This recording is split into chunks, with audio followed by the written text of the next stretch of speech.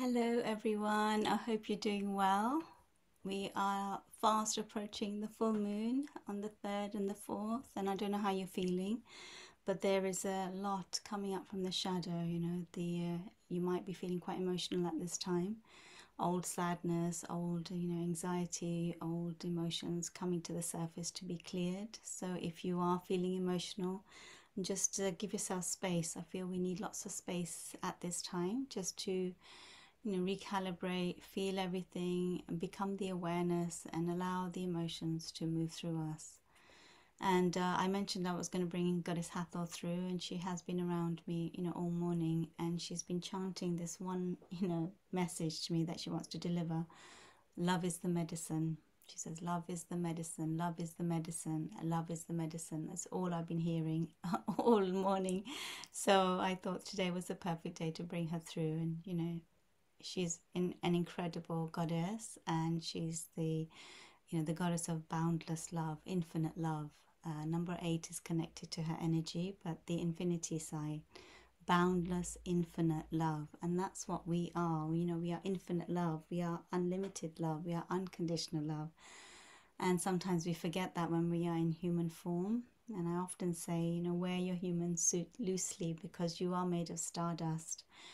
And at this time, the energies are really quickening up. And if you're sensitive to energy, some days I feel like the cosmos is just, worlds are exploding within me, because I just feel the movement of this energy flow that is, going on, and what we are. Everything is speeding up right now.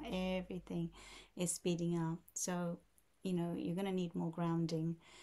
Breath work, centering yourselves, using your tools. And we have so many tools. You have to find the tools that work for you, and the practices that help you to just anchor yourselves fully in the body, being more at home in your body, being more centered in your vessel, knowing that you are evolving and you're creating your heaven on earth within you. So we're not doing this outside of us, we're doing it inside the body.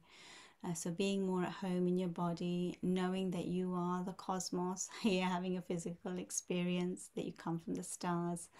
And I love to have this image behind me, because, this is who we are. We forget and we can get caught up in our human self. But we are made of stardust. We are the universe. We are the entirety of the universe, in our physical vessel. And it's to reconnect with that. And through this time, we are reconnecting with the truth of who we are, our cosmic selves, our quantum selves, our galactic selves. And we have so much support around us to move through this time as we expand and we evolve. And we are finding, within us, this time requires a lot of self-inquiry, self-reflection, diving down to the bottom of the ocean of our wounding and also our darkness, our shadow. Because to be fully, truly liberated through this time is to face our shadow, all of it. So sometimes when I work with clients, I'll see they'll get to a certain point, and then I'll see this dip here. And that's the depth of the darkness and the shadow. And they're skimming over the top. They're not going down. They haven't got the courage to go down there. But really, we have to go to the bottom and then make our way up, understand what is there. And when we can do that deep, deep shadow work and go to the bottom of the sea, the ocean bed, and then rise like a phoenix, you will become fearless. You will, change all the codes of fear and limitation and anything that's held you back, and you become fearless and powerful, and nothing can stop you, block your path, because you'll have so much support. You will know who you are truly from within, and you'll awaken parts of you and your gifts that you didn't have access to before. So sometimes we can be afraid to face our, deep shadow, but really that work needs to take place for us to be liberated and free. And this time, we are moving towards liberation and freedom of our soul, and the truth of who we are. So, what I feel is at the bottom of the ocean is the abandonment wound. That's coming up very, very strongly. And where we felt abandoned as a child, where we felt neglected, where we didn't feel that our parents were there for us, didn't see us, didn't hold us, didn't love us. And sometimes, from past life, or very often from past life, we can bring up the abandonment wound through. So in this lifetime, we are also clearing, those karmic patterns and the things that we couldn't resolve in other lifetimes. We are coming back to resolve those in this lifetime. So karmic closures, karmic entanglements, clearing and freeing our energy and releasing our energy from any toxic environments, or where we depleted our energy, we gave ourselves away, we were over pleasing, we were givers and we were self-sacrificing, and wounded, and where we felt rejected and neglected, and we would have kept attracting relationships that were emotionally unavailable, where we didn't feel that our love, we didn't get the love that we felt we needed and deserved. So we are moving beyond neediness and dependency and codependency to interdependency, and the entire, nature shows us how to be interdependent. Nature is not dependent. And in the third dimension, we are very dependent on a system that keeps us in lack and suffering and keeps us small and powerless. And the only way to liberate your souls is to free yourselves. So face your deepest shadows, the wounds, face it all, and step into love and freedom of your soul, your truth, your authentic expression, so that you can truly be everything that you came here to be. You can access your quantum gifts and the gems and the treasures that lie in the depths, on the seabed, that are lying for you to claim them, for you to dive deep into that shadow and claim your gifts. I've done that, and it's not fun. It's not fun. It's painful, but it requires time, and it requires space, and it requires you to be with yourself and look at everything that comes up in your awareness. And we have to change the inverted programs back to love. So literally turn them around, and choose higher timelines and choose realities that we want to experience, and let go of the stories that have kept us small and kept us in suffering. So, and you will feel liberated on the other side, and you will reclaim, so much of yourself and your beauty and your gifts, that you will look at yourself and think, wow, who is this being? I don't even recognize her or him.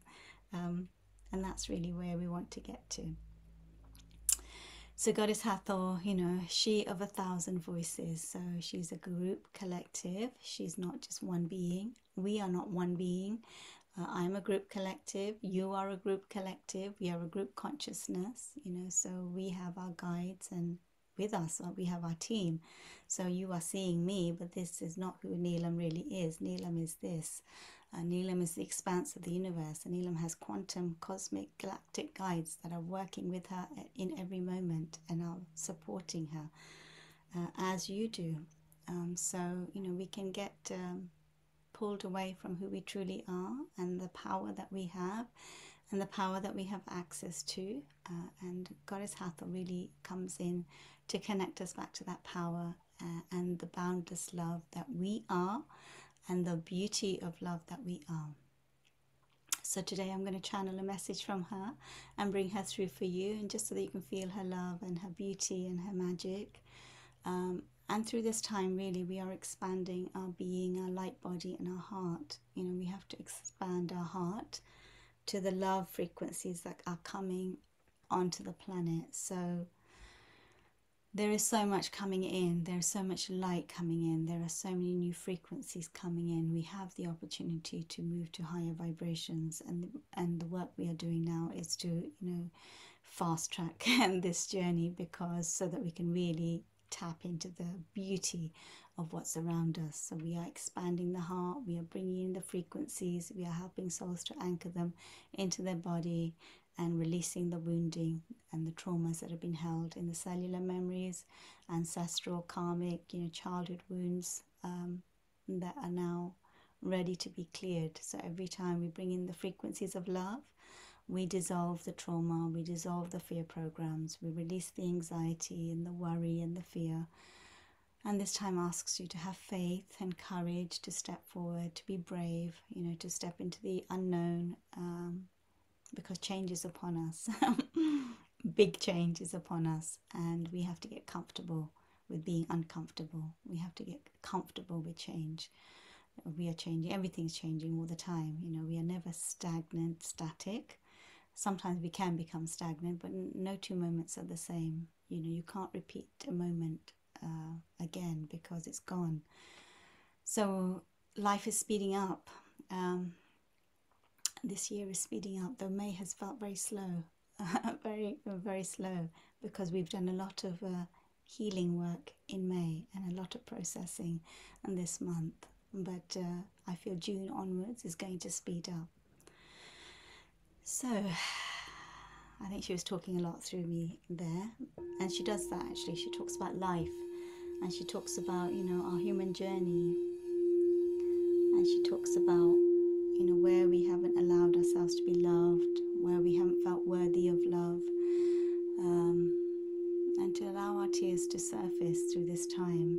And she's here, you know, you can connect with her courageous, beautiful lion heart. And she's got so much love to give us, and we've got so much love within us that wants to be shared, but we must receive that love first, and fill our cup up first before we give that love out to others. So if you have been people pleasers, you know, and you've sacrificed your soul, and you've been a martyr, and you've tried to fix others and rescue others, and this is a time of, you know, giving but receiving. The ocean doesn't deplete itself. It regenerates, you know, it recalibrates, it receives, and then it gives out. So we are the same. We are 80% water. We must recharge, regenerate, receive, renew, restore before we give out to others. Otherwise that love is depleted, it becomes tired, it becomes angry, resentful, and it becomes imbalanced. And you are not here to deplete your vessel. You are here to fill up first and then give to others. And this is something that we've believed, you know, that self-love is not important, or that it's selfish to love ourselves. But no, this is a lesson I've had to learn in this lifetime. That self-love is key for us to connect back to source and back to love and back to the infinite beings that are around us. They are operating in a vibration of pure love, which means being unconditional love to ourselves. You know, total acceptance of yourself, your body, your mind, your heart, your journey, your story, unconditional acceptance and love for yourselves and everything that you've experienced. No judgment of the self, no criticism of the self, no blame of the self, no self-sabotage, no shaming of the self. How often do we shame ourselves, or feel guilty, or feel responsible, or feel that we've done something wrong? So these are all old programs, you know, from the wounding. But that's not who we truly are. We are love. We are love. We are love. We are love in our core. And this journey is about opening our heart up to the love that we are. The love that we are. And love is the medicine of this time. Love is the medicine of this time. Love is the medicine for the soul to expand and to feel fully liberated here on earth. And when we are standing in our power, fully liberated, fully loving ourselves and emanating that energy outwards, we are creating this new earth. We are here to create new earth, and we are here to build our legacy of love and leave our legacy of love here for future generations. It's why we have come here. And every time each one of us steps forward, you know, and speaks and shares and transmit these frequencies of love, we start to create the ripples on the planet, and the ripples, you know, that will touch the collective. So, you know, as I've sat this week in a lot of meditation, I have felt that we are healing the abandonment wound. The collective abandonment wound is being healed right now. And, you know, we are not here to abandon ourselves. You know, in the past, when we were not conscious enough, we would have abandoned ourselves and gone with someone else's viewpoint, you know, and not stood in our power. But at this time, we are here to stand in our power, to reparent ourselves, to love ourselves, to listen to our intuition, to listen to our inner guidance, to be discerning about what is your truth and what is not your truth, what you are willing to accept and what you're not willing to accept, and to have healthy boundaries through this time, you know, so that we break those old cycles, and we can move forward in step deeper into our power. So let's bring Goddess Hathor through, though I think she's shared quite a bit, you know, just there. And she does that. She talks. She likes to talk rather than transmit. But we are also going to transmit her frequencies And she asked me to bring my rhodochrosite bowl out. I'll bring it in front of you so you can see it. And it was actually in its case. There's a little angel you can see on the side. She asked me to bring it out of my case this morning. I kept looking at my case and it was in there. It's been in there for a few weeks. And sometimes, you know, we have our bowls and we can put them away and we forget to bring them out. But she said, get it out today and play this bowl. And this is the energy of unconditional love, harmony, peace, pure love tones and pure vibrations of love. And this is her energy. So she wants me to play this for you for a little while.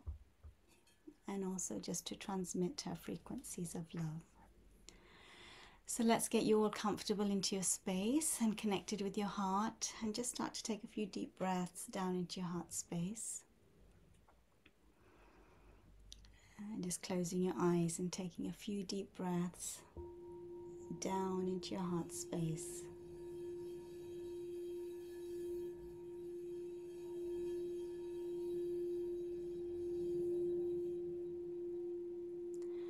Nice deep breaths down into your heart space as we start to invite in Goddess Hathor into this space.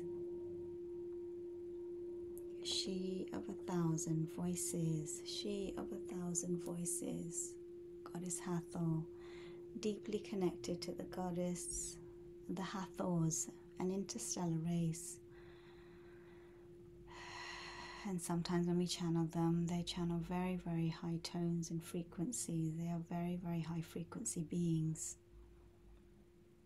So we're going to invite in Goddess Hathor into this space and her beautiful, boundless love that is here for us at this time. And that is always here for us. And as we let go of the resistance to love, and any programs that we have where we feel we are not worthy of love or not deserving of love, or that love was not meant for us, or that we'll never experience the love that we deserve or we desire. And those are the programs that we've got to change and shift to remember our truth, our divinity, our sovereignty, and the legacy of love that we are, and the legacy of love that we've come to leave here on earth, creating new earth together, standing together in solidarity, emanating those frequencies from your heart, but first filling yourselves up with infinite love, expanding your hearts, opening your hearts, opening your hearts, opening your hearts, dear ones. And this month you may have felt little ripples, little vibrations through your heart. The heart, the heart, the heart is all about the heart, dear ones. And anytime you lose your way, come back to your heart, place your hands on your heart and come back to this beautiful stargate within you that connects you to infinite love, boundless love, infinity, dear ones, and the eternal self, the eternal self, the infinite self, infinite love, unconditional love, love in limitless supply. And start your day by filling yourselves up, filling your cup up, filling your vessel up with love before you start to give it out to others. Self-love is key. Self-love is key. Self-love is not selfish, dear one. Self-love is so, so important. Fill your cup up, fill your chalice of love up first, and then let it drip from you, overflow from you, and feed others from that overflowing cup, not from the depleted cup, not from the depleted cup. Imagine a depleted cup or a car that is empty. It cannot run very far. It will become tired, angry. It will break down. It will burn out.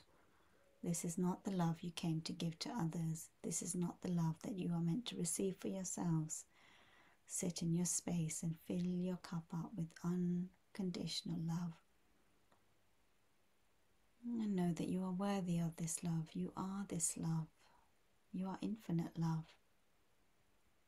You are the source of love.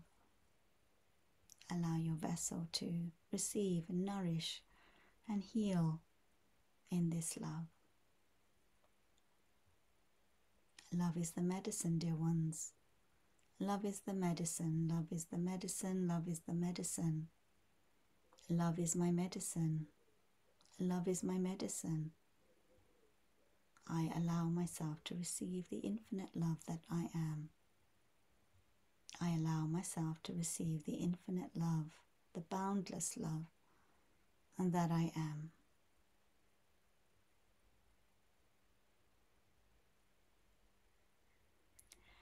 And as you let these vibrations move through your body, and these vibrations and this transmission of love and light, we will just hold this space for you. Allow your heart to expand and receive, dear ones. Allow your heart to expand and receive, receive, receive, receive, receive.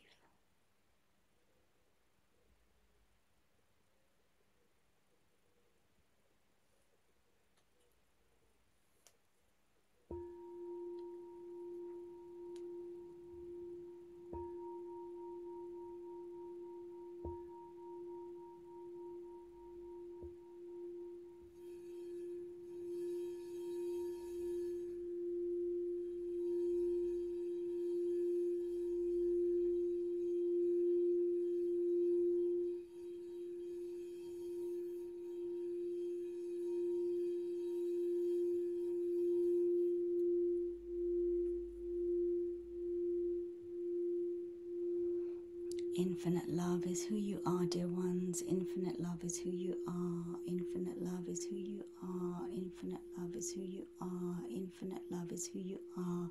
Infinite love is who you are. Infinite love is who you are. Infinite love is who you are. Infinite love, boundless love, unconditional love is who you are, dear ones. Who you are, who you are, who you are. Receive my cup of love, dear ones. Receive, receive, receive, receive. Receive, dear ones, receive.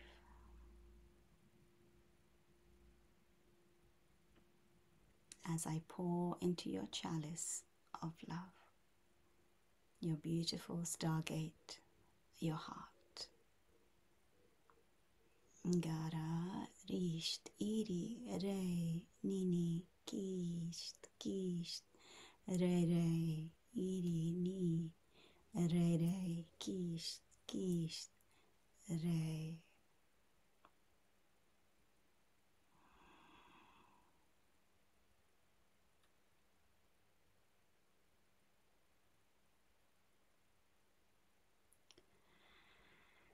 Taking a deep breath down into your heart space, dear ones, as we thank Goddess Hathor and the Hathors and all the beings that were present in this space and this beautiful transmission of love and the messages that she brought us today.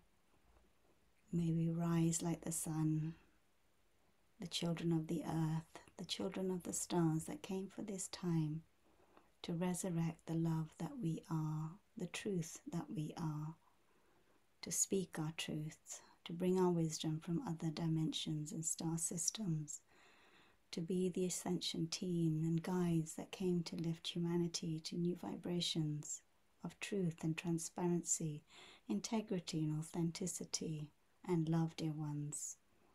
Build your legacy of love. Build your legacy of love, so that when you look back and you leave this planet, you know you left your mark and you created change on the planet. We love you. We love you, dear ones.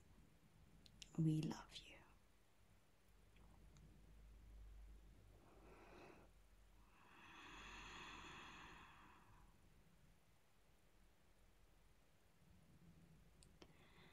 And when you are ready, you can slowly start to bring yourselves back into this space.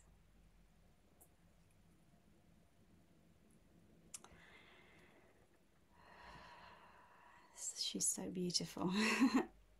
I'm going to play that once more.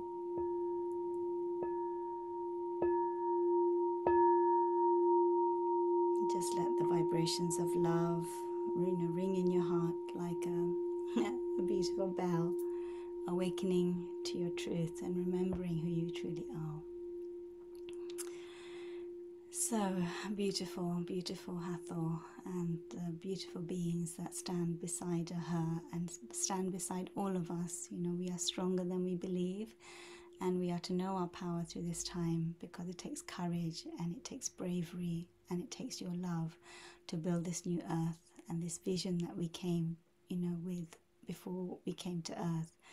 We came here to build and leave a legacy. So let's get to it. Let's shine our light. Let's not be afraid, but be unapologetic and unashamed of who we are and the love and the light that we carry. We are the New Earth Collective, and we are here. You know, make your mark, dig your feet in, and spread your love. And remember who you are. Okay, beautiful. Well, I wish you everyone a beautiful day wherever you are in the world. And I know Mother Mary wants to come in next, so we will bring her through on the next transmission. So I hope you enjoyed that transmission from Goddess Hathor and the Hathors, and I look forward to seeing you soon. Take care, everyone, and speak to you soon. Bye for now.